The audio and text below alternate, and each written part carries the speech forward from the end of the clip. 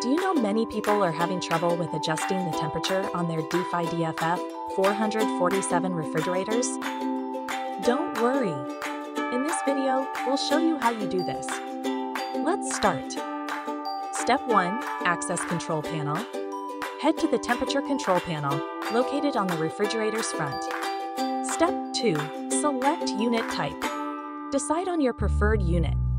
Highlight the Celsius or Fahrenheit indicator with the FN button and confirm with OK. Step 3. Choose Adjustable Section. Choose which section you want to adjust, cooling or freezing. The selected cabin's icon should start flashing. Step 4. Adjust Temperature Level. Increase or decrease the temperature by pressing the up or down buttons. Each click changes the temperature by 1 degree. Step 5. Verify temperature change.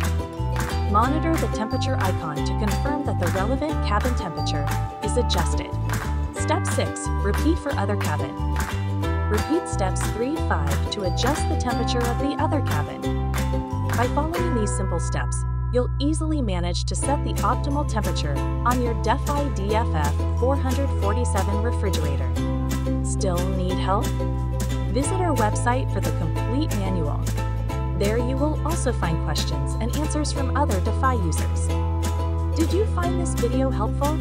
By subscribing, you help us continue to answer users' questions. So, subscribe to our channel. Thanks for watching, and see you in the next video.